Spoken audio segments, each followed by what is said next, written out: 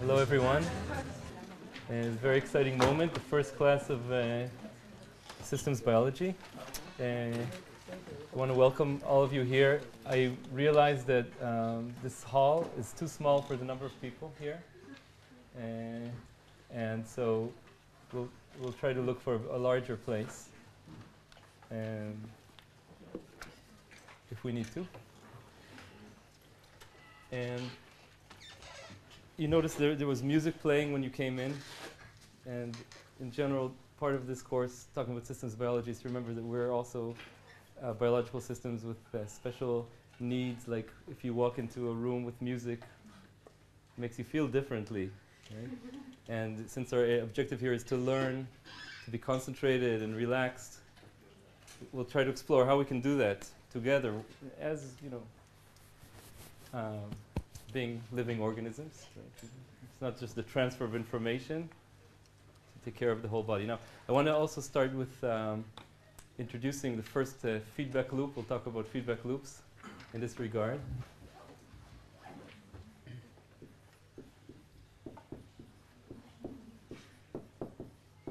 So, you might be familiar with our state as a human being called the relaxed state, where we're open, memory works, we're not worried. And this comes together with many physiological changes, among them breathing.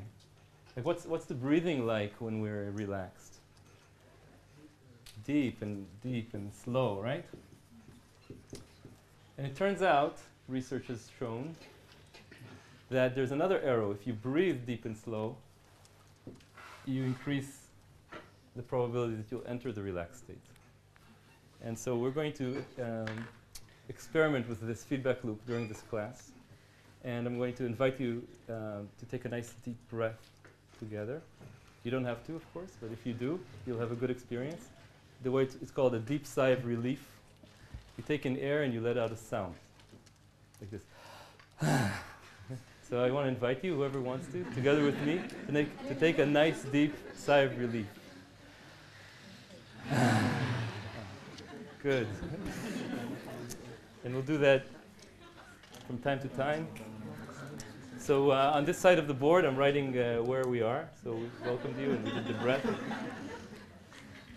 My name is Uri Alon, and I'm a professor here in molecular cell biology. I did my PhD in physics, working on hydrodynamics and statistical mechanics.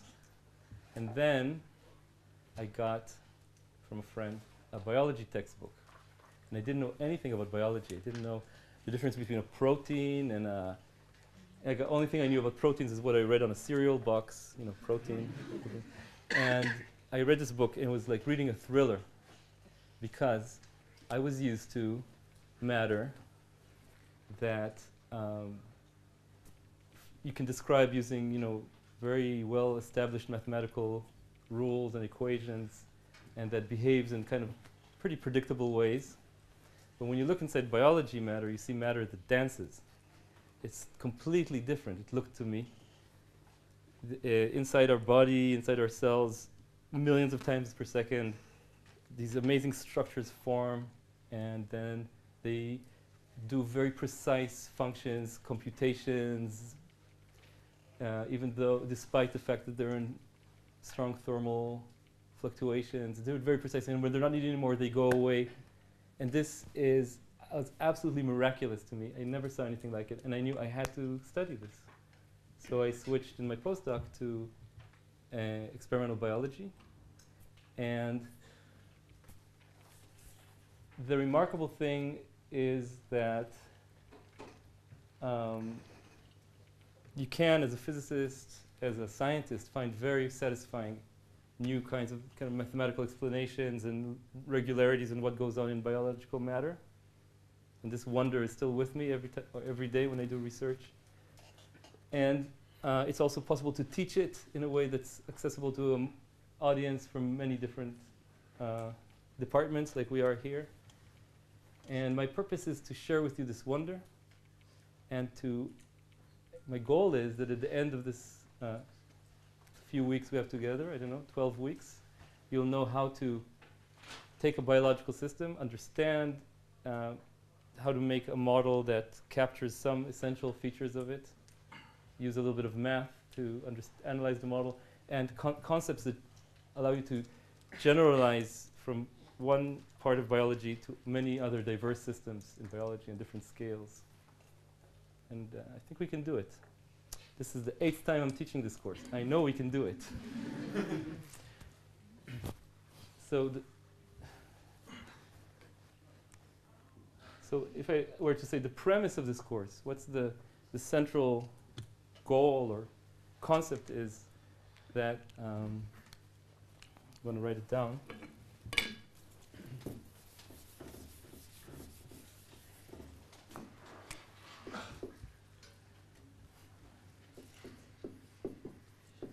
By the way, whenever you need to write a paper or give a talk or teach a course, it's very good ahead of time to think what the premise is, the one sentence that captures the idea, full sentence, what you want to talk about. It's not so easy to define it, but if you do that, your paper or talk or course will be much more unified. So that biological systems can be understood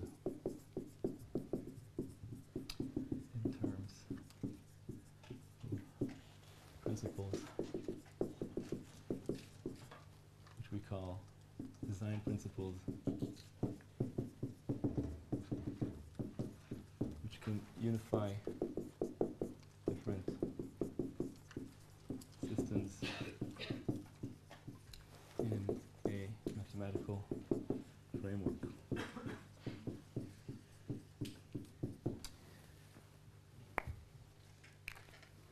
Now, I told you a little bit about who I am and what the premise of this course is. Now I want to find out who you are. So I want to ask you some questions about who we are. So first thing I'd like to ask is about the different backgrounds that you come from. So how many people here can identify as biologists? It looks to me like about half. Okay. And how many people here is physicists? So it's like maybe a little bit less than half. And how many people here come from computer science? Okay, so about 5%, 10%. And from chemistry? Oh no, what will we do? What will we do? Okay. And from engineering? What kind of engineering? Electronic engineering. Electronic engineering. Electronic engineering. It's good because engineering is one of the big metaphors we'll use. Anyone from a different background they didn't mention? No? And another question. So I wanted just to note that it's in one sense a challenge because we have so physicists are used to one kind of course, biologists to a different kind of course. So I might need to ask you for patience when I talk about something that's really very basic for you, because for the other people it's not basic at all. And on the other hand, I want to point out that this actually is a big resource for us, because in this course we'll try to get you to see if you can learn from each other. And this whole field starts from people from different disciplines talking to each other, and what's easy for you is very difficult for the other person, and this is the way breakthroughs are made. So that's another purpose of this course, is to find these interdisciplinary connections. I want to ask a different question about where you are in your academic studies. So how many people here are first year's master students? Okay, that's almost half. And second year master students? Good. So we have a majority of master students. I would say PhD students? 20%? I don't know. Post-PhD? 1, 2. Good. Postdocs? Almost. So transition between PhD and postdoc, Hannah, I know. Professors? Okay. We have people photographing us. Can you say your name? Itzik. Itzik. So thank you for photographing us. And the purpose is to put this online, which I did before when I taught at Harvard on my sabbatical. It's very, very much used resource. So, and also you maybe will be able to use this if you want to remember what I said or find my errors, etc. That's who you are. And the last part of who you are, I'd like to ask you to find somebody from a different background and introduce yourself.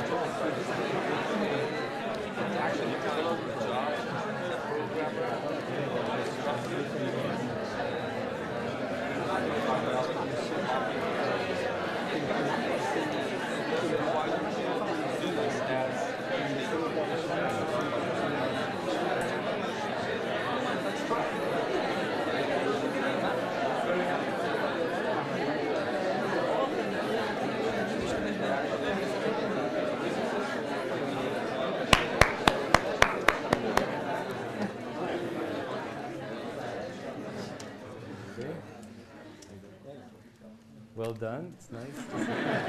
Always when I do this kind of thing, to see people tend to smile after talking to somebody new. Before we start talking about an overview of the course, I think it will be a good time to practice again, to take a nice deep sigh of relief. So I invite you if you'd like to. All right. So what will we talk about? So we have all this list of words here that we need to, by the end of this course, cover this lecture. And some people here, I just want to stress, people from biology background know very well the difference between these two words and in biology. So if you know very well the difference between these two words, could you raise your hand? That's a really majority. And I want to also ask you to feel free to say, I don't know, because otherwise I don't know if to teach you. So if you don't know in biology the difference between these words, please raise your hand. Thank you very much. And then there are other people here for whom it's very easy to know by heart the solution for this equation. So if you do, can you raise your hand? It's not a test, okay, just for me to know. And if you'd like more to refresh yourself about math more, can you raise your hand? Or if you don't want to know anything about math, but you don't know the equation, can you raise your hand? So I want to just set your expectations. You learn, people who don't know about this, you learn about these. You also, people who don't know this, you learn about these. The level of the math in this, for at least the first half of the course, will be linear, ordinary differential equations, and then we'll go into more complicated equations. If you're the kind of physicist that wants a course with a lot of equations, it's not the course for you. But if you do want to learn how to take a complicated system and throw away what's non-essential, end up with a model that's useful, it gives you intuition, it is the course for you. So I just want to explain that. The solution to this equation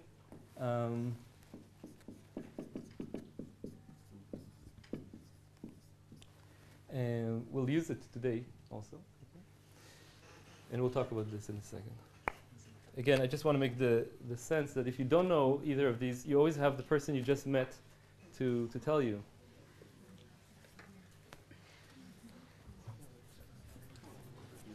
Okay. So in this course, we're going to talk about several principles. It's organized by principles. The first part of the course, we'll talk about the brain of the cell, how cell thinks about its environment, quote unquote, represents the world and makes decisions. And the brain of the cell turns out to be made of a small set of recurring circuit elements. We'll understand. In the second part of the course, we'll talk about robustness. This principle is this biological material, one of its properties is it's very, very noisy. Some things in it can never be determined precisely. Concentration of a certain component could be 1,000 in one cell and 2,000 in its sister cell, and we can't do anything about it. How can we make circuitry that can work precisely despite this inherent variability? And that constrains biology to very elegant and aesthetic designs. There are a very small number of them, which define, if you want to say, the manifold in which biological systems reside. That's the second principle we'll talk about, robustness. We'll talk about how a single cell evolves to a baby, an adult, with all these patterns, this beautiful patterning problem, and how it could be robust. We'll talk about error correction, information processing in biology, and we'll talk about optimality, how evolution can find solutions that are optimal, and how we can use optimality as a principle to understand biology. So all these things are also a little bit different from if you're used to physics, because evolution is at play, and this will create some shocks for you. It requires a little bit a different way of thinking. Good. And so let's begin.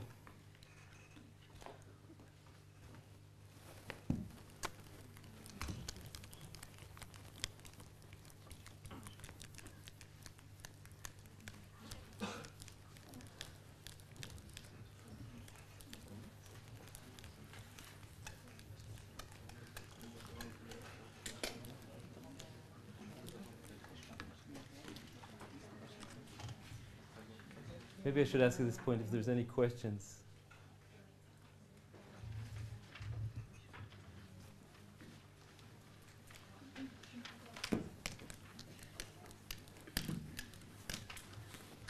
Yes.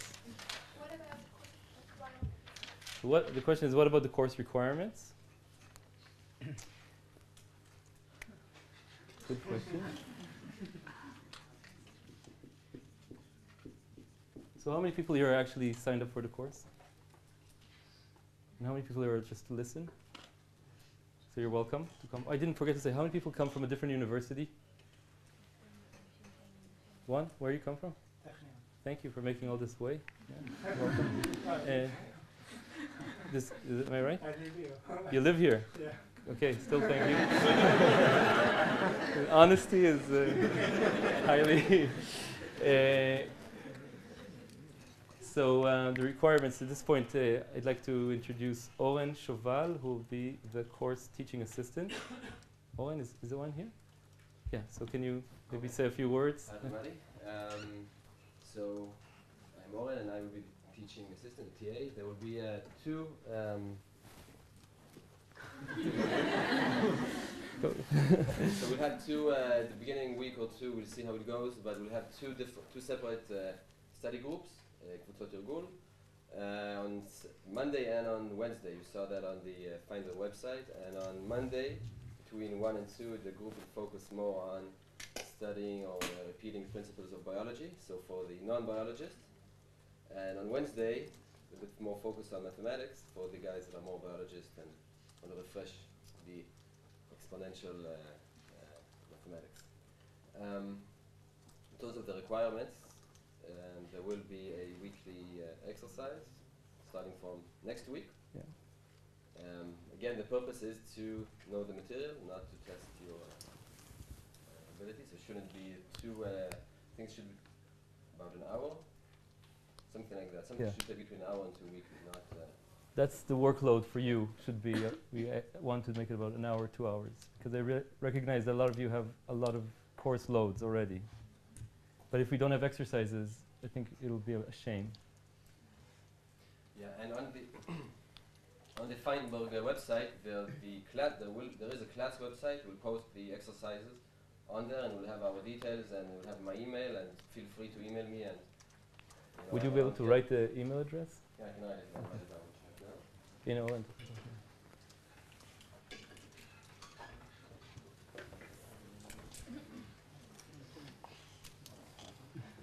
so we talked about exercises and an exam, final exam. Any more questions about requirements? Percentage of the score? We didn't decide yet, so we'll let you know. About percentage of the score, we don't know yet. What about books? Books, great question. Oh, So thank you. So this book, we'll follow this book. And this book is, I wrote this book based on the courses I taught, the course I taught here. Again. So after 4 times, I wanted to have something organized, so I wrote the book, and it's really very useful for me. And I'm going to pass it around. We reserved 6 copies in the physics library and 6 copies in the biology library. And if there's not enough, you should please let me know. So I'm going to let you pass it around so you can take a look. Book. Yeah, that's the book. I think it should be enough. It has some terms and has some math at the back, and it has. And today there's also Wikipedia is a huge resource for people about biology. You can just, if you don't know a word, you can find there good explanations. So. More questions about structure? Good. Okay. So I'll start to get into our subject today. Our first subject topic is the dynamics and response time of simple transcriptional interactions. So to define the terms, etc. We'll think about, for the purpose of this introduction, about one of the best understood organisms, a living cell. It's just one cell, unlike us, which are made of 10 to the 14 cells. This organism is a bacteria called E. coli. And its size is 1 micron, more or less. And it can do a lot of the functions of life. You give it some water with sugar and salt, and it can divide. It can replicate itself in an order of half an hour, make 2, 4, 8, 16, until food runs out. And you can calculate it in a day. With this process, you can get, if you the food didn't run out, you'd get. Well, you can calculate how many bacteria you'll get. It's an astronomical volume.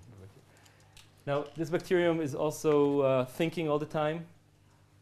It knows about the environment. It can detect things about the chemical environment and make decisions, change its composition in response to the changes in the environment. So we'll talk a lot about how the cell thinks and how it can store information and make sense of the world. It can move. You can put some food here. It'll grow propellers with electrical motors that spin at 100 hertz and move towards the food very efficiently. Run away from toxins, etc. Cells communicate with each other. This little creature is amazing in the amount of things it can do that carry, and a lot of things about it are also applied to our cells. So it's one of the favorite organisms because it grows so quickly, and biologists have been able to analyze it in great detail. Now, the interesting thing we'll focus about in E. coli, how it does all its functions. If we look inside the cell, we'll see that it's a dense gel of the most important molecules. We'll be talking about proteins. So this is one cell. The next level of resolution is proteins, which are molecular machines. I'm going to draw them like a Pac-Man here. It's almost like a living molecule. Its size is about 10 to the 4 atoms, which 1 nanometer. So you can fit 1,000 from side to side. Okay. This is the scale. And these proteins are the things that do things in the cell. They're the ones who build the parts of the cell. They're the ones who do the chemistry, breaking down sugars, taking the carbon atoms and making the rest of the cell. They're the ones who, some of them are like antennae that are half outside the cell, half inside the cell, and read what's going on in the external world. Some of them are information processing devices that can be chemically modified and then become active and chemically modify other proteins, forming circuits of information processing. They're the ones who bind to the DNA to control when other proteins are made.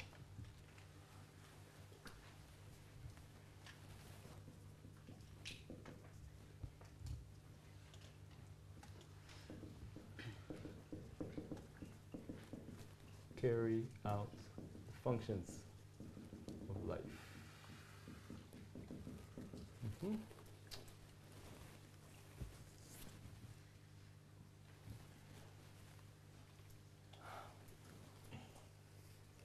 So, E. coli. So when I said the cognitive problem of the cell, say,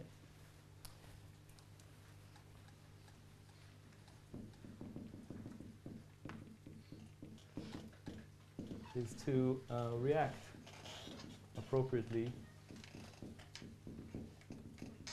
to changes in the environment, in the world.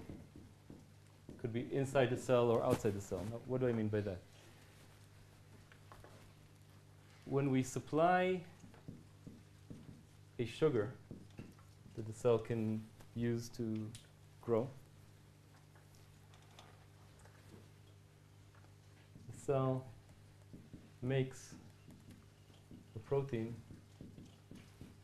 that can break down the sugar into carbon, right? Use it up. So this is 1960s, more or less. Biologists in Paris, Monod and Jacob, this is the 50th anniversary of that actually, figured out how this works. The basis of how this piece of information from the outside sugar converts to an action which makes the protein that acts on this sugar in a useful way. So that's, or if the cell is damaged, it senses it and it makes proteins that repair the damage.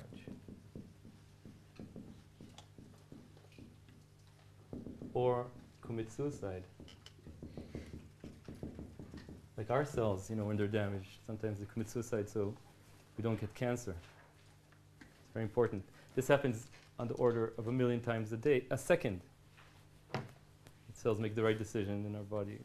We should be very grateful for this, right? While we can.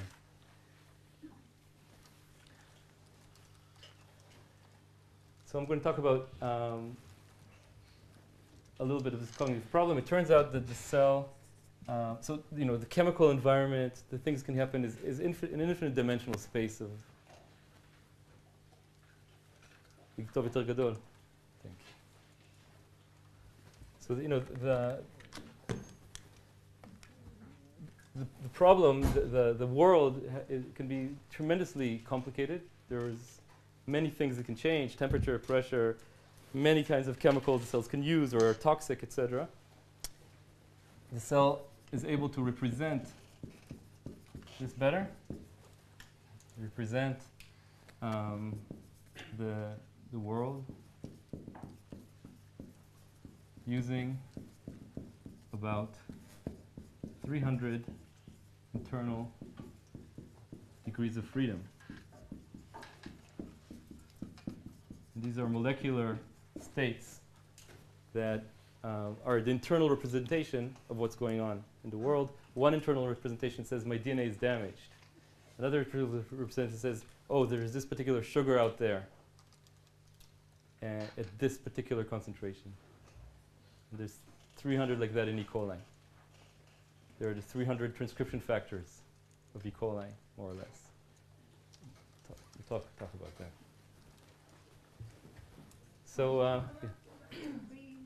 Oh, good. So first I want to say, this is not our first question. It's our first question about biology or subject matter.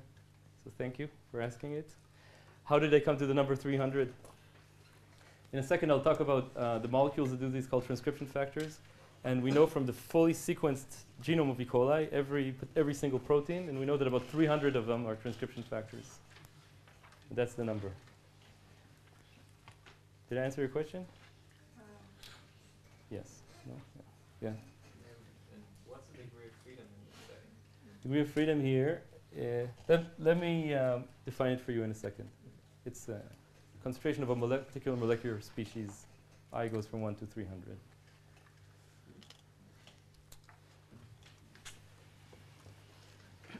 So we'll analyze this with this example. Supply of sugar, and a cell makes a protein that can break down the sugar into carbon.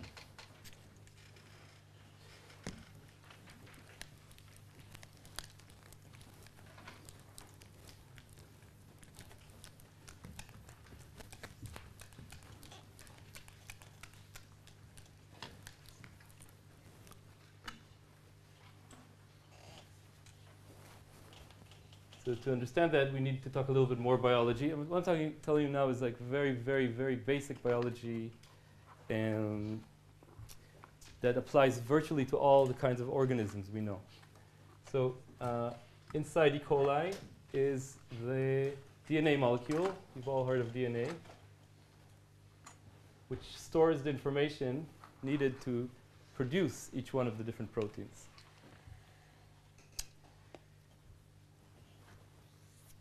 This DNA is a molecule that is made of repeating elements.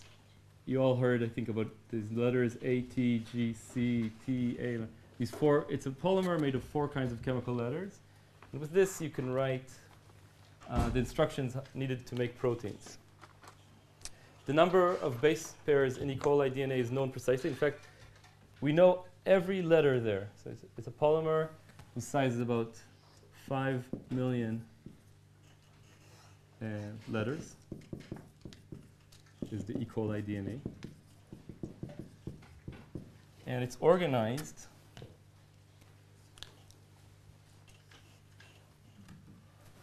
into genes.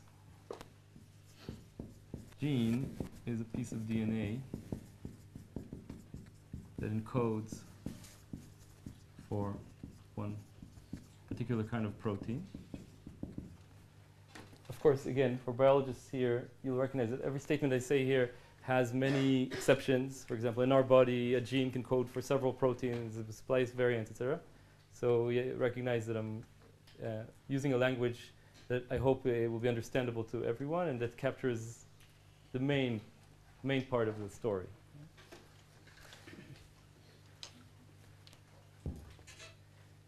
And this gene can be read. And the way it's read, so how does this information turn into protein, is by a special protein. So DNA, in order to make meaning, has to be read by a protein. The protein reads the information there, and proteins end up making the new proteins encoded there in the gene, you see. And the way this works is, again, just the basics. There's a special protein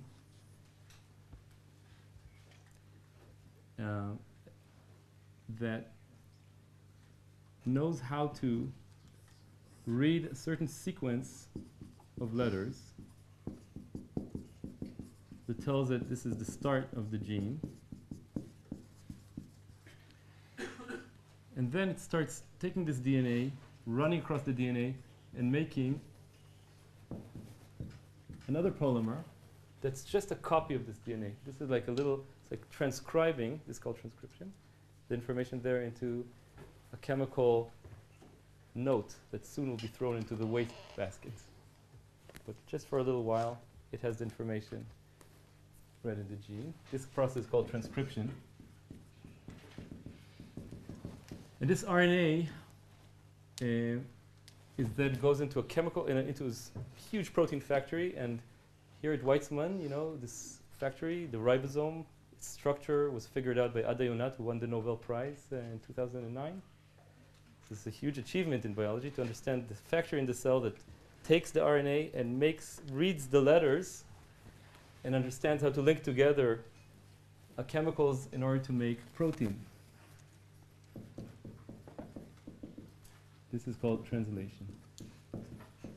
So here, you know the difference between transcription and translation, right? We can congratulate ourselves. Of course, on a very superficial level. Still, that's what it is. How many genes are there in E. coli? E. coli has about 4,000 genes. It has about 4,000 genes, and therefore we know it can make 4,000 different kinds of proteins. Some of them repair the DNA if it's damaged. Some of them break down a sugar. Others make the cell wall. Others are in the ribosome to make new proteins. Others are special regulatory proteins that tell genes when to turn on and turn off, etc., etc. 4,000 biological functions like this.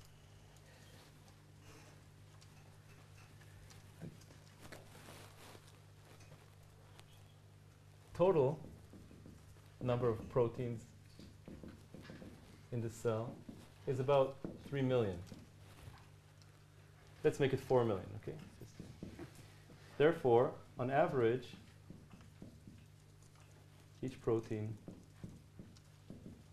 is found at about 1,000 copies per cell. How did I get this number? I just divided 4 million by 4,000 kinds of proteins.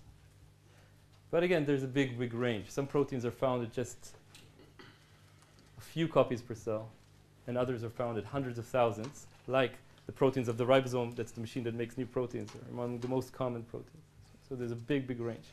If proteins are found at just a few per cell, let's say if I tell you there's 10 per cell, you already understand that there's randomness going on here, because 10 per cell, you can't have precisely 10 per cell.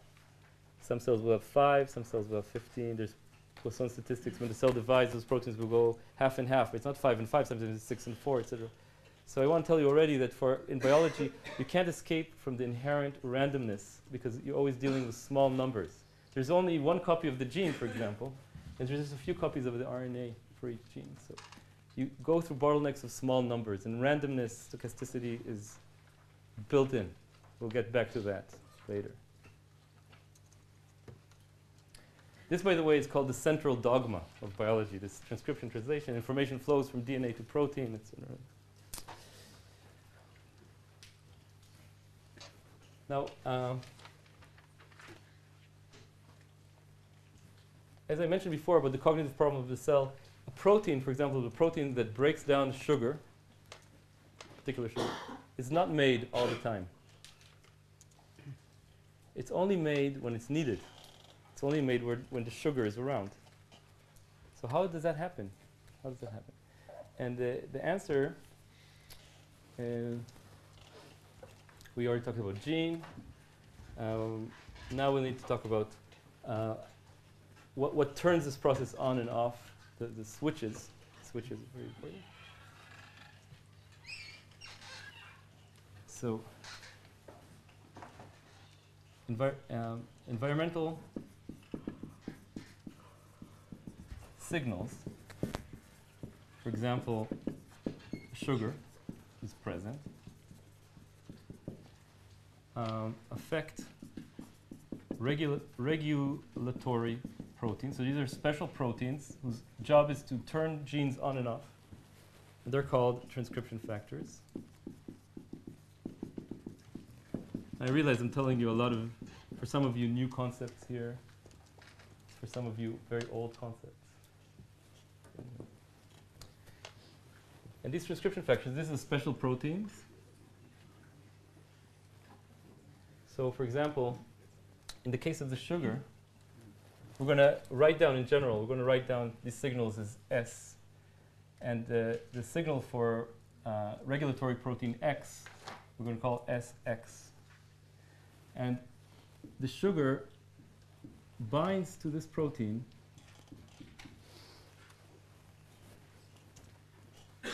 the protein is this molecule, right? 10,000 atoms. It's a it's a big molecule, but it's folded into a very precise shape that we can now know using X-ray crystallography, etc. And this sugar, the signal, binds a specific place on this protein, and this protein is designed to go like that. It's like a machine that changes its shape. And when it changes its shape, it becomes possible for it to do something new. For example, to bind to a specific sequence of letters on the DNA. See? So that's inside this protein is a lot of cleverness. It recognizes specifically the signal and changes its shape in order to specifically recognize a piece of the DNA. So it's kind of a way to connect those worlds.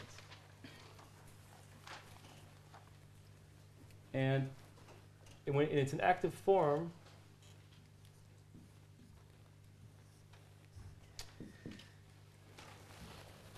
it can recognize its binding site. Some sequence of letters, usually a palindromic sequence of letters, by the way, because they work in dimers. These details don't matter. And when it binds to this, physically binds here, it can activate this protein to transcribe. So when we add the signal, protein switches to its active shape, binds the DNA, starts transcription, and we get the protein.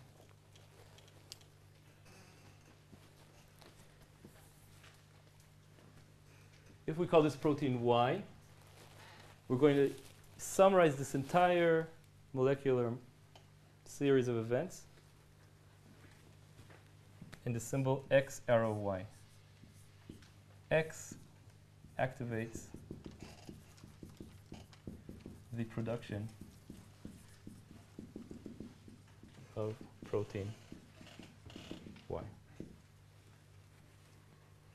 Now Y itself, in some cases, is also a regulatory protein. It's also a transcription factor. And it goes to Z. And Z can, if it's a regulatory protein, can activate W and U, etc. And so you can get a whole network of interactions like this. And in fact, that's what you do find inside E. coli. So there's a whole series of events that started by a signal, allowing you to make quite sophisticated computations. We'll talk about.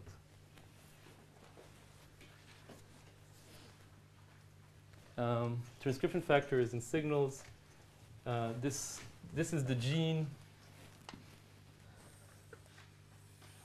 The part here next to the gene where all the regulation goes on is called the promoter. This part of the DNA. So, you know, in the DNA there's parts that encode for protein, and there's quite large parts that are there just to regulate how much and when this protein is made. And in fact, if you look at different organisms like a human being and a monkey, the genes, that is to say, the kinds of proteins we make is virtually identical. And in point of view of letters, 98% identical. And when people found that out, they said, wait, what's the difference between a human being and a monkey and a mustard plant? And it turns out that the fundamental difference is here, actually. When and where and how much is the logic, or the computation. When and where and how much to make these proteins. We'll talk about it. That logic is very, very important.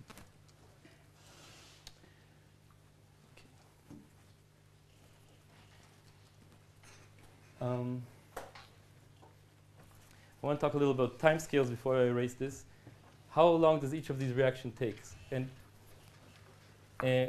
here in biology we find something very, very useful, which is called known as separation of timescales. That each step here happens on a very, very different timescale. And for theorists, that means that you can average out the fast reactions when you're considering the slower reactions, and make really much, much simpler models than you otherwise would have to do. So this active inactive transitions take place on the microsecond timescale. When it's active, this protein diffuses in the cell or slides along the DNA to find its binding sites. And this takes, let's say, 1 second. Transcription takes 100 seconds. So you see the vast separations of timescales here. And then the protein is around, the lifetime of the proteins is around hours or days. So again, so this separation of timescale, you can say, is this by chance, or is this, how come we have this separation of timescale? And how does all this thing come about? I mean, how did this start? Yeah. I don't know. Question? Transcription and translation have the same time scale? Or am I reading it wrong? You're right. Yes. Yeah. Yes. Here, there's no separation of time scale. Or we can say this whole step takes on the order of 100 seconds, a few minutes. Mhm. Of course, this can change from organism to organism. There's a lot of complications that I'm not talking about. The E. coli, that's the situation. Promoter. How does this whole thing? How did this happen? How does it's quite miraculous, in fact, to remember that these cells, E. coli, are living organisms, and they are made, or they change by a process of natural selection that Darwin talked about in 1860. He wrote his book, right? 1860 something.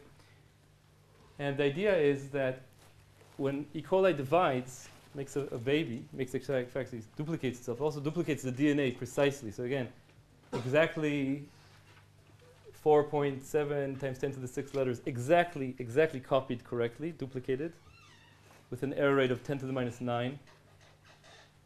That means to say it takes 1,000 duplications before you get a change. But changes still occur. And if that bacteria has a change somewhere, for example, a letter here that changes the shape of this protein eventually, and usually this is bad news for this bacterium, and that bacterium with a change, that mutant, doesn't reproduce as much as the other bacteria, and this change is lost. But sometimes it's an improvement under the particular conditions the bacteria lives. And that improvement, therefore, makes that bacteria makes a little bit more babies, and that piece of DNA replicates more, and so these changes are kept. And that's how, by this process, believe it or not, you get all of these 4,000 genes, promoters, the right place, the right time. Bacteria became multicellular animals, fish, reptiles, mammals, monkeys, humans.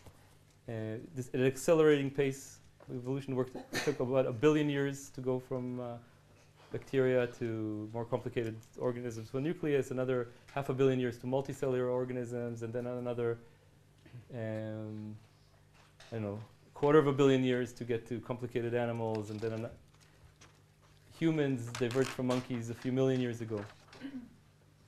It's accelerating the pace of what we might look at as increasing complexity and something like that. So that's something to understand. By the way, a lot of things are open questions, how this scale of evolution works, complexity builds, etc. So there's a lot in this field. It's like we know the tip of the iceberg. There's a lot to discover. I want to also tell you that. So this is about natural selection, just a small taste of it. Mm-hmm. Question? Yeah. The reason for the many proteins in the cell are to avoid certain mistakes when the RNA translates into the protein, or is there any other reason? I mean, they are all used for breaking the sugar, so there is some other meaning for their being. So am I right in asking, are you asking why there's so many proteins, 4,000 kinds of proteins in the cell? Is that what you're asking? Not the kinds, I mean for a certain kind. For one kind. Yeah. So for instance, the protein that breaks down the sugar, why do we have about 1,000 copies of it? Why not one? So that's a very good question. The amounts, the concentrations of these proteins are also quite well determined by natural selection, and they're determined usually according to what they need to do. So think about the protein that needs to cut the sugar. It needs to produce enough carbon atoms to make an entire new cell in 30 minutes. Now each one of those proteins works, let's say, 100 times per second, producing 10 new carbon atoms for the cell. Now you can calculate how long you need to work in order to produce the 10 to the 12 carbon atoms in the cell. 10 to the 12, I think, is the right number. There's 10 to the 6 proteins. Each one has about 100 amino acids, each one of which made of, let's say, 10 carbon atoms. So maybe it's 10 to the 9 carbons that you need. I have to check that. So it turns out, when you do all the calculations, that you need, for that sugar cutting enzyme, almost 100,000 copies. That's how much the cell makes. If you have less sugar, it makes less of it. So I'd like to tell you that the amounts made also depend on the intensity of the signal. And that function is itself under natural selection. And as I'll tell you towards the end, you can, from optimality arguments, calculate sometimes how much the protein should be in the cell. That's true for E. coli. The amounts of proteins in our cells, it's still under debate whether the cell cares if you take away half of them or not. So. Did I answer your question? Great. So very, very good questions. I want to encourage you to ask questions, especially questions when you don't understand something. You're helping other people who don't understand probably the same thing at the same time. Super. We're making excellent progress. Before we take a break, I want to draw for you the upshot of what I just said about x arrow y.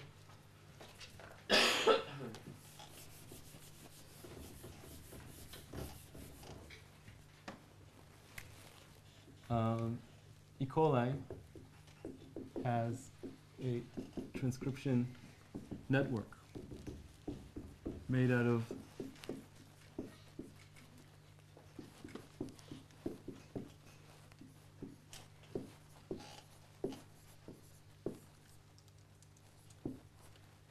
etc.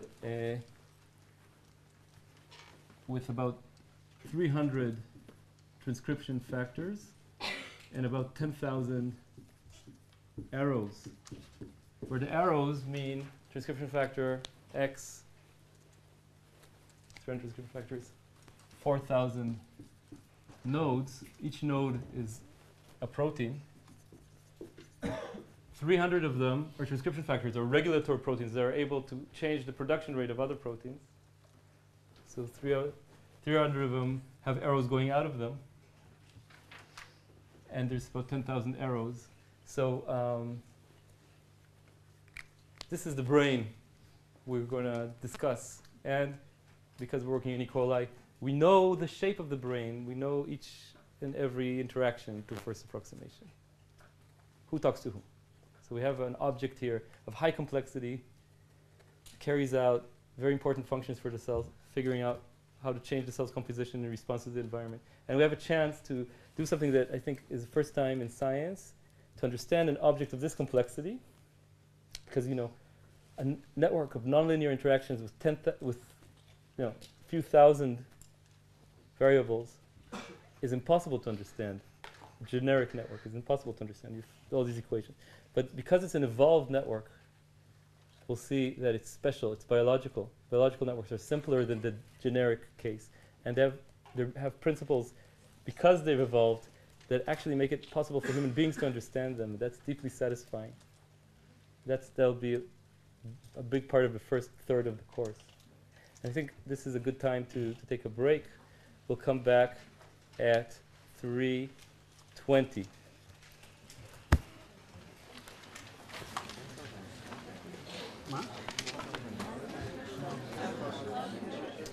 So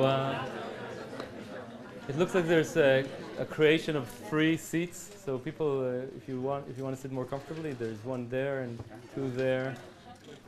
And for you guys, there's a few over there.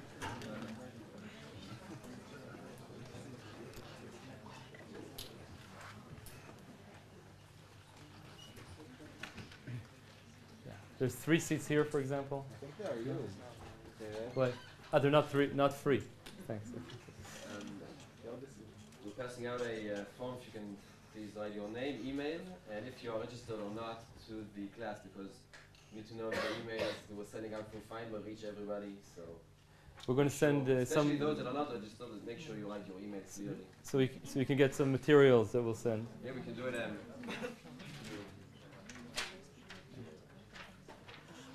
Good. So let's begin by taking together a nice deep sigh of relief.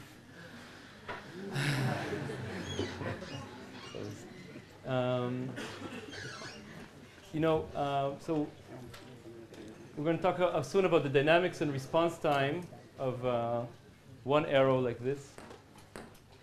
And we started talking that the genes have this complicated series of events where transcription factors become active, diffuse, bind a particular site, just maybe 10, 20 letters inside this millions of letters in front of the gene, start transcription translation and make a protein.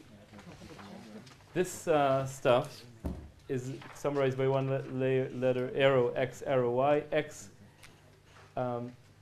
changes. I need a different.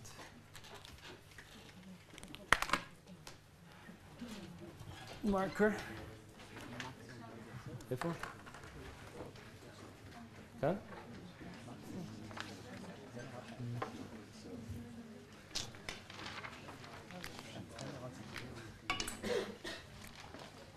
Production rate of protein Y. So make it bigger letters. Yeah. By the way, there's another ritual I want to tell you about. When people come in late, which is fine, we welcome them with a nice deep sigh of relief. So let's welcome them with a nice deep sigh of relief. That way we're going to get to breathe a lot, which is very, very good. Again, the purpose is not to humiliate anyone. It's just that when something happens in the class, we all notice it, and if we just recognize it, since again we're human beings, we can. It just feels better. Yeah. About size considerations, the sizes of proteins versus the size of the cell, and how do you fit a million of them in there with the DNA and still leave room for things to move around? So great. So the question is, I told you the size is 1 micron, and the size of a protein is 1 nanometer. How can you fit a million proteins into this membrane-enclosed capsule? And indeed, if this E. coli is this dimension is about 0.1 micrometer. So the volume of this is about 10 to the minus 2 micrometers cubed. And that means there's room for about 10 to the 7 nanometer cubed proteins, because this is 1,000th of a micrometer. So it's 1/billionth of a micrometer cubed is the one protein. And we have 10 to the minus 7 nanometer cubed. And what the result is that the cells, just as you suspected, are densely packed with proteins. It's not a dilute gas of proteins that bump into each other in the DNA like in ideal gas. This is like this. Cell is volume fraction of proteins is very high, like close to 50%. And the DNA is a tiny, tiny part of that volume fraction. If you take the DNA of the bacteria and stretch it out, it will be much larger than a micron. It will be, 1,000 times longer than the cell. It's coiled like this. And everything is very packed. So the proteins are moving like this and still need to find that piece of DNA in the right, search around among the millions of letters for their letter. How can it happen, like I told you, in a second, 10 seconds? It's good physics problems, right? So a lot of this has been worked out before. A lot of things are less understood. We can talk later about diffusion, constants inside the cell, etc. But it's a non-trivial, crowded environment in there. Can I answer your question? And thanks for asking it. You asked me during the break, and I wanted you to ask here because, anyway, I want to encourage you guys to ask if something is bothering you or don't understand, because that means it helps me explain better. Just a few more details about this brain. What we know is that there are this brain, or the transcription network, there are two possible signs on the arrows, positive and negative. Positive means X increases the production of Y, and negative means X decreases the production of Y. By the way, you can write if you helps you remember, but everything I'm saying is also in the book. If you want to just not write, it's also a good option. And our symbols for activation, we have a special symbol for this decreasing thing. This is for the positive interaction, and for negative we use this kind of sign. It's like an arrow like this. This is for X decreases the production of Y. X's like this are called activators, and X's like this are called repressors. Just more words. And we know that in E. coli network,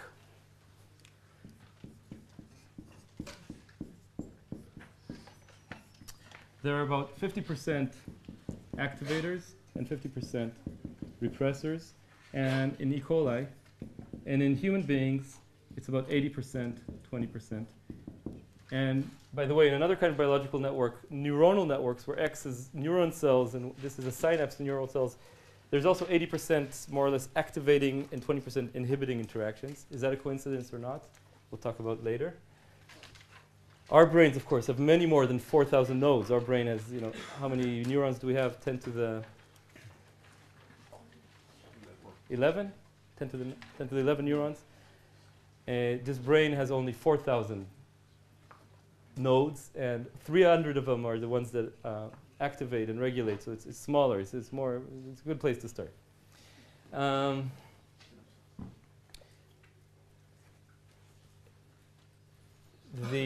The signs on the outgoing arrows from a transcription factor usually have the same signs. Outgoing arrows are usually all plus or all minus. If X is activator, all plus. If X is a repressor, all minus. The incoming arrows to a given node are mixed usually. Incoming arrows are of mixed signs. Mixed plus, minus. This property also happens in neuronal networks. The outgoing connections of the neuron cells usually have the same effect because it's the kind of neurotransmitter they have. The incoming have different effects. That's called Dale's rule in neurosciences. Same thing in transcription factor networks. So the comment here is there are transcription factors that could be both activators and repressors. Absolutely right. So some set of X can also repress some specific genes. Absolutely right. So let's make it more precise. They have correlated sign, mostly plus, and these are less correlated. Yeah. When you say increase production, decrease production, it's the production rate or the number of? When I say increase production, I mean increase production rate. So you can't. So it doesn't decreases the population of Y. It decreases the rate of production. Okay. Thank you very much. And that's something we'll talk about now. When you change the rate of production, what's the dynamics of the change of the concentration of the protein Y? That's exactly what we'll talk about in this lecture. Absolutely. Good comments. All right. When two inputs go into the same node, interesting things can happen. For example, we'll see later that they can act as AND gates.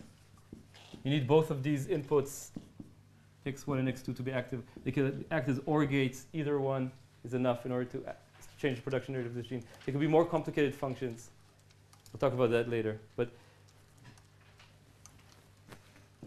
genes that have two different transcription factors, for example, this is first signal, this is second signal, binding to their own, each one to its own site, can act together as AND gates, OR gates, other functions.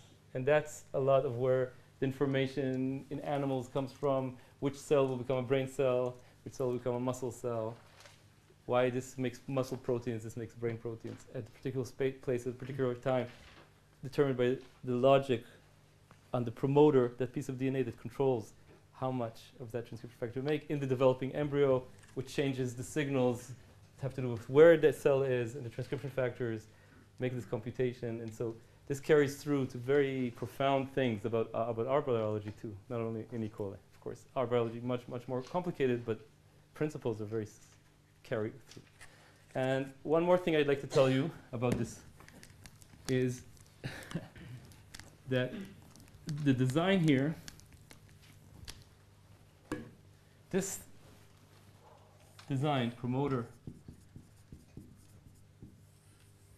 gene, this design is highly modular, or if you want to call it plug and play. I can take a piece of DNA from a jellyfish. And that piece of DNA makes the protein that makes this jellyfish green fluorescent. It's the gene called that makes the protein green fluorescent protein. So I take just this part, gene from the jellyfish that encodes green fluorescent protein. And using the tools of molecular biology, which are extremely powerful, every lab here at the Wolfson Building has the technology to take that piece of DNA and glue it into the DNA of E. coli, precisely glue it into E. coli DNA next to, let's say, a sugar-controlled promoter. So this is genetic engineering. I'm taking a piece of DNA from the jellyfish, and I'm combining it with a piece of DNA from E. coli. And what do you get? You get E. coli that turns green when you add sugar. It's a seamless, modular design. E. coli turns green when you add sugar. So you can also ask, this all evolved by these random mutations, random letter changes that select for, and then the E. coli, the cell that can make more babies, survive, etc. How does this get you to this modularity design? Why shouldn't it just change for each organism has its own machinery, specialized machinery? What keeps it like that? That jellyfish and E. coli, they have diverged 2 billion years ago. They're the last common ancestor. Why should it be that their genes work in each other? And that's a very, very interesting question. It has to do with things like evolvability, the ability for organisms to change. So this modularity affects a lot the ability to recombine parts, just like we have in electronic engineering. Plug-and-play elements allow us to make engineering much quicker. We don't need to reinvent the wheel every time, right? There was a question? No? Yeah. So you mentioned earlier that major differences between, say, humans and apes are in regulation. And then you just said that genes, the mechanism for translating genes is highly conserved across all organisms. How conserved are the mechanisms, for example, promoting promoters for, like, is that also conserved highly, or so the question is, so when you say conserved, that's the word that says how similar between different kinds of animals and organisms is the promoter mechanism, like if I take a promoter from a jellyfish, will that work? So the question is the converse experiment. If I take the regulatory piece of DNA from jellyfish and I stick it into E. coli in front of a gene from E. coli, that won't work anymore. Because E. coli doesn't make the regulatory proteins that can recognize the jellyfish signals. How far away do I have to go for that? Like, if I do it to another bacteria, will it also work? Or The question is, how far away on the tree of life can I go before promoters start losing their special tip? So I don't know the answer, and that's a nice research question. So here we are touching the boundary of the unknown, at least the unknown to me, let's call it. And by the way, I think that'll be nice for us. I think a lot of your questions will generate things that we just don't know. I don't know for sure, but maybe even the field. So I want you to get the message that it's a very fresh field. Less known than still to be discovered. By some of you, maybe. All right. Now let's talk about dynamics and response time. So I'm going to erase this this piece of biology, and we're going to think about just out of this whole network, we're just going to take X arrow Y and analyze its simplest dynamics in the simplest case to get a sense of time scales.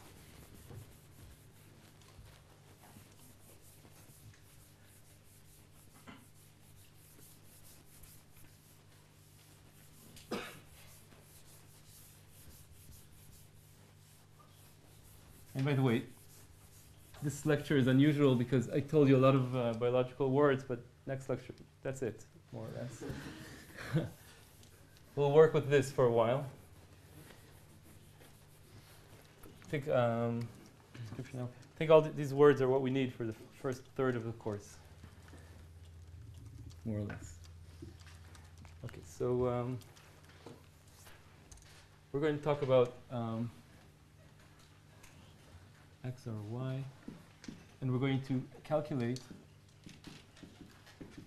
the dynamics of the concentration of protein Y, which we'll denote as Y of t in the cell.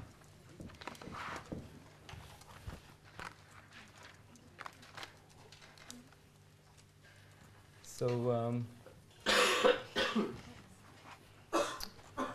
I want to write down the equation for the rate of change of y. And that equation is very simple. It's a first order rate equation. It's the rate of change of y.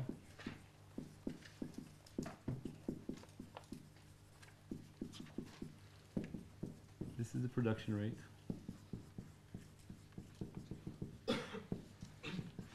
And in general, it's a function of how much active transcription factor X I have in the cell. If X is an activator, beta will be an increasing function. And if X is a repressor, beta will be a decreasing function. We're not going to worry about that right now. We're going to make beta constant soon.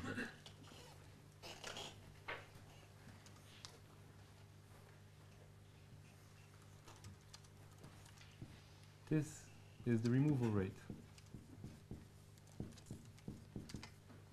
And it's the rate at which protein Y concentration goes away. And this removal rate is made of two processes.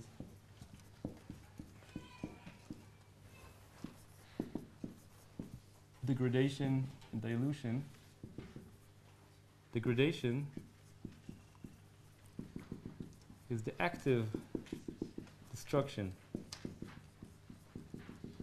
of Y. So the cells know how to make machines that take protein and cut it up at a certain rate, alpha deg, and you see it's a first order process. It's just like radioactive decay. There's a probability per unit time for Y to. And dilution is the reduction due to cell growth. So because concentration is the number of proteins divided by the volume of the cell, if we didn't make or destroy any proteins, but just increase the size of the cell by growth, concentration would go down. That's what's called dilution.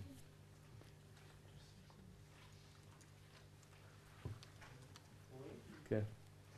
Assume here an immediate response, change in X because an immediate response in Y.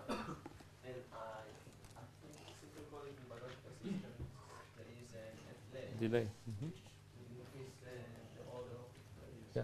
So this is a very good comment. The comment is that this equation means that a change in X star, in the active transcription factor, leads immediately to a change in production rate. Whereas in the scheme that I showed you, the central dogma, there's delays. So it takes a microsecond for the signal to change X star, then about, let's say, seconds to find the DNA, then minutes to produce protein Y. So that's at a production rate, maybe order of magnitude of seconds, etc. And here, thanks for this question, because I didn't explain myself well enough. I'm using separation of timescales.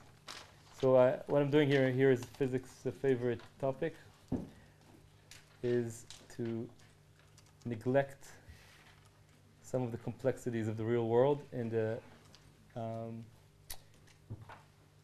hope that you get a model that can make enough intuitive sense that you can go back and understand. So I'm going to write it down. I used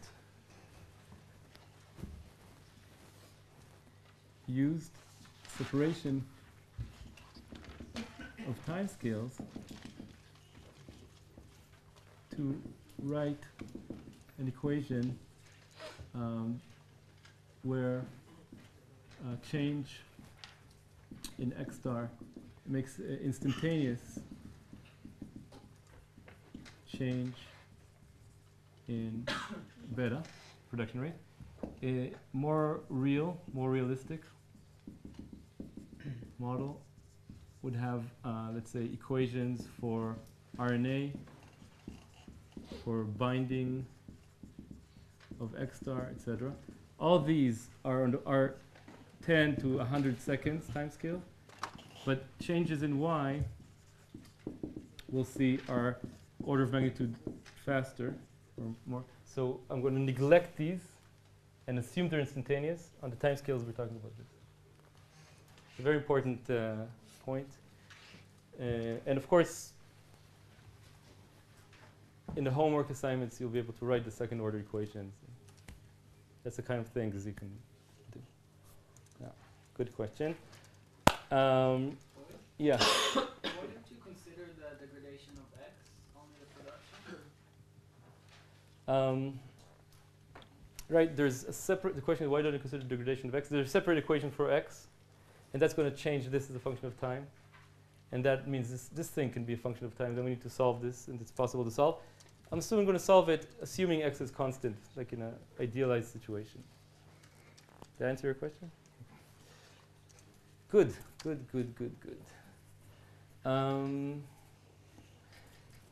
Yeah, can we go on? Great. We're going to make it. So we're going to solve this equation. And the first situation is case 1, steady state. So beta has been constant for a long time. Y no longer changes.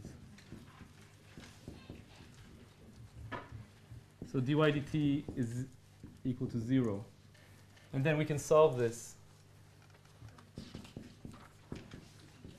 And we find that y, steady state, is beta over alpha. So what does this equation tell us is that at steady state, nothing's changing. The amount of protein we find is the ratio of production to removal rates. If I double production, I double Y steady state. If I double removal, I half Y steady state.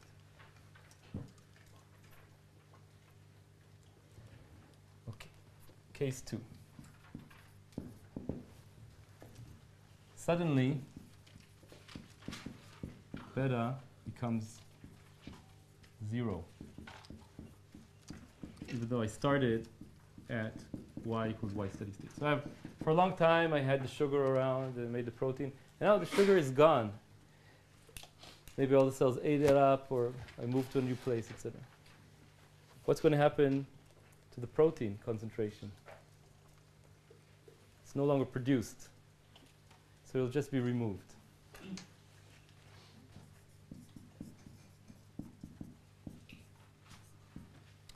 Solution for this equation, like I wrote down in the first lesson, in the first part of the class, is an exponential decay. The rate of this exponential decay is given by the removal rate, just like in radioactive decay. I'm going to plot it out here. Can you see the Mr. Camera? Yeah. Time. Y of t.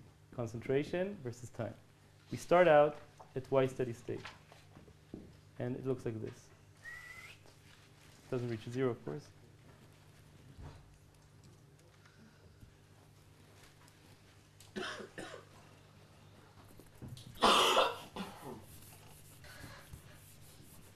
I want to introduce, so we talked about degradation, steady state. I want to introduce this concept of response time. This concept actually comes from engineering. Response time tells us how quickly things happen in a dynamical system. Response time is the time to reach halfway from initial to final levels in general. So we could ask, what is the response time in this simple case? We need to calculate it. So the question is, when do we start from? We start from y steady state, and the response time is the time to reach y steady state divided by 2. This is we call t1/2. So let's solve it from our solution here. So y of t1/2 is 1/2 y steady state. That's equal y steady state e to the minus alpha t1/2. I plugged in t1/2 here.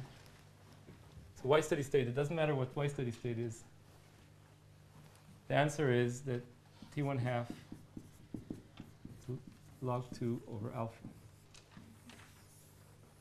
I'm going fast with the math.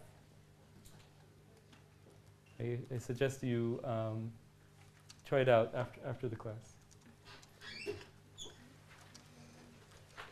Now, what does this mean?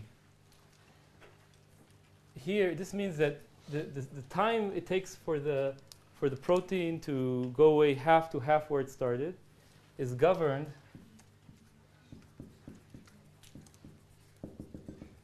is inversely proportional to the removal rate, alpha. The faster I remove the proteins, the faster they go down, of course. But it is independent on the production rate, beta. Of course, there's no production rate in this situation because they stop production to 0. Just depends on it. It's important to me for me to say that, and this we'll use later,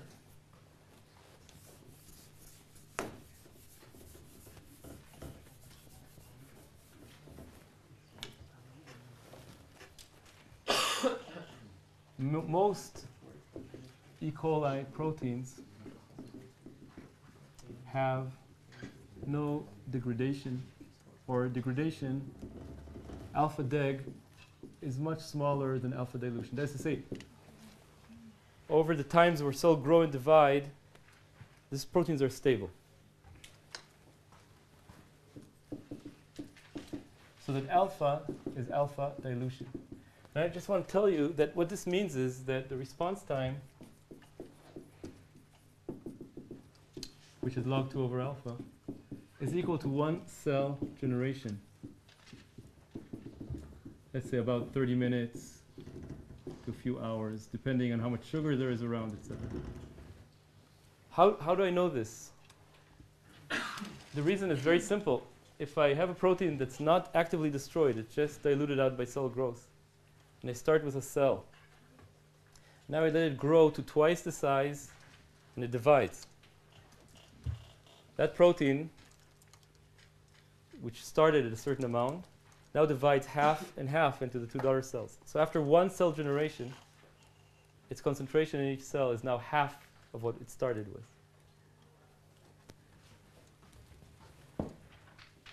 If there's no degradation, after one cell generation, which means I started from a cell, it grew to twice the size, and then split into 2 cells. This is 1 cell generation, right? This is 30 minutes. You have half in each cell, half of what you started with.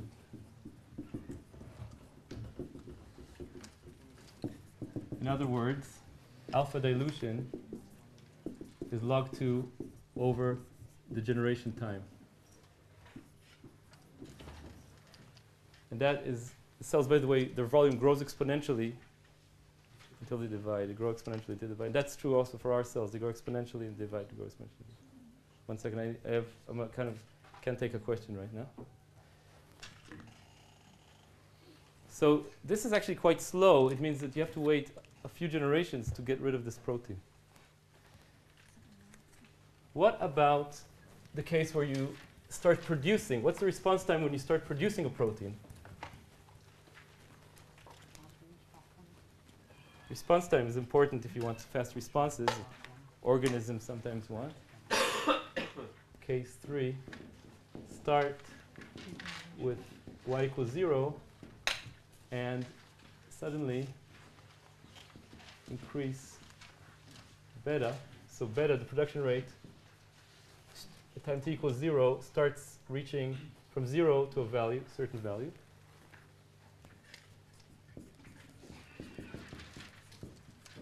The solution of the equation in this case is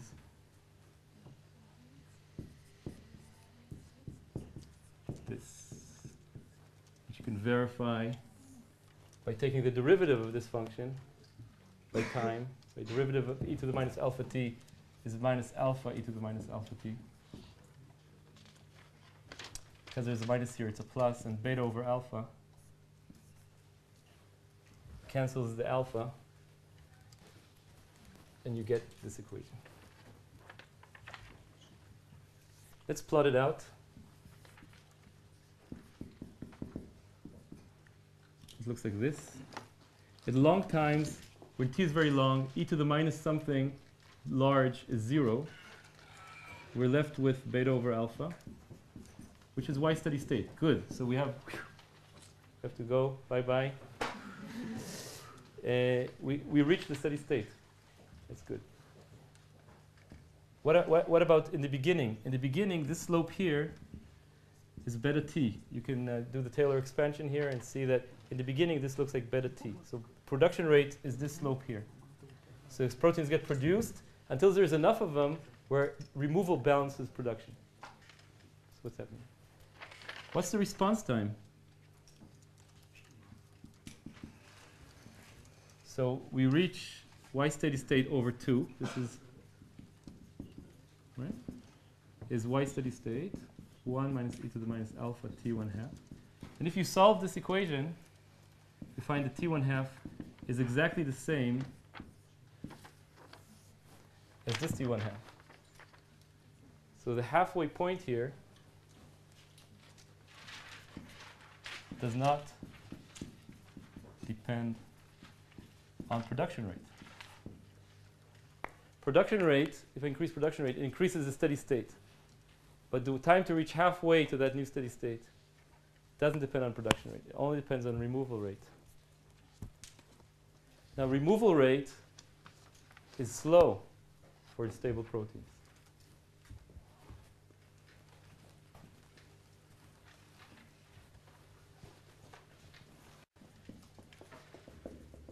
No matter what, log 2 over alpha, for these cases of activating or deactivating the beta,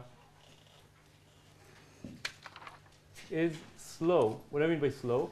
About 1 cell generation for most of E. coli's proteins. What does that mean? It means that if I, let's say I have some damage and I want to repair it quickly and I want to make a lot of proteins, it takes for my daughters and granddaughters, only they get that amount. Now, since again we're living organisms, that could be a disadvantage. So the question is there a way to overcome this? This response time, of course, is the eigenvalue of this dynamic equation, so you can't play around with that too much. You can, of course, increase the destruction rate, the active destruction rate, make degradation, destroy the proteins. That means to reach a certain steady state, you need to make more of the proteins, which is energetically costly. So you can make what's called a feudal cycle, which is make a lot and break a lot, make a lot and break a lot, whose payoff is faster response time. But if you're limited for resources, that's not a very good solution. So are there ways to get around this response time? And the thing we'll do in the next class is look at some circuitry, part of that network that I showed you, that can speed up the dynamics. Okay, so I invite you all to take a nice deep sigh of relief. And I'll see you next week.